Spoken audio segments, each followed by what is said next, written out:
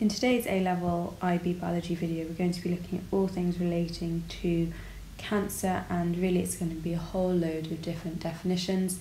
Underpinning this, we need to understand what a tumour is. Now, a tumour is a group of abnormal cells that cause lumps or growths. Now, there are two types, benign tumours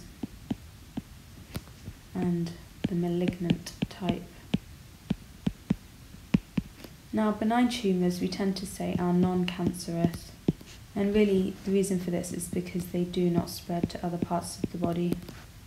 Now, malignant tumours tend to be cancerous, and the reason for this is due to their ability to divide out of control and spread into other tissues.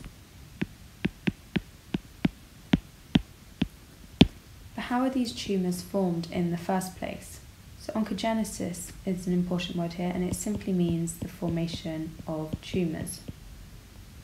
So how does this happen? Well, we know from a previous video that the control of how cells divide and replicate occurs by something called the cell cycle, and really when we're looking at oncogenesis and the formation of tumours, we're losing control of the cell cycle.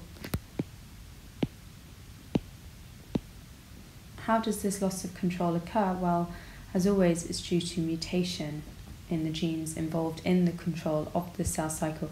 So we're looking at mutation in genes known as oncogenes. So this loss of control of the cell cycle is brought about by mutation in genes involved in the control of the cell cycle.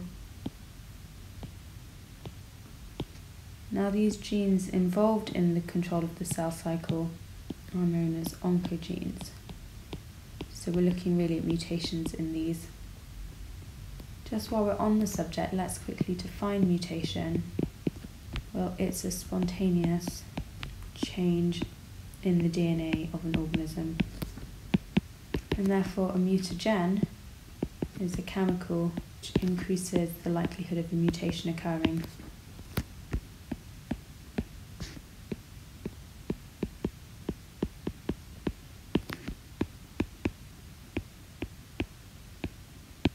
Carcinogen is a chemical which increases the likelihood of a cancer forming.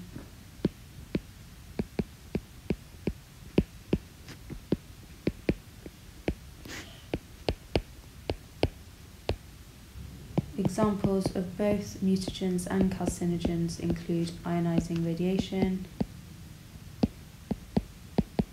UV light,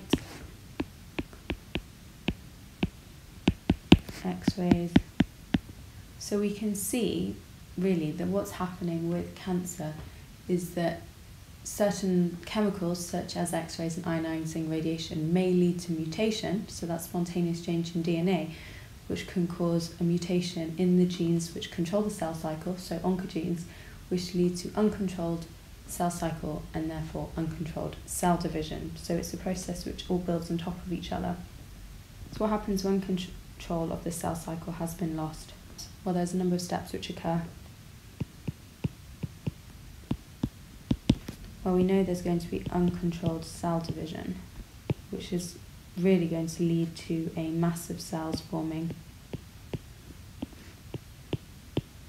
And this initial mass is known as the primary tumour.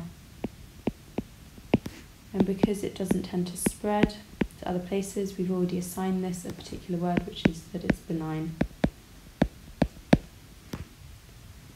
Now, if they do spread, tumours form elsewhere, and therefore these are known as secondary tumours and tend to be far more dangerous. We say that they're malignant, and this is really what the cancer is. Notice that when the cells spread, what's really happened is that metastasis has taken place. So we can say that the definition is the spreading of cells to form tumours in different parts of the body.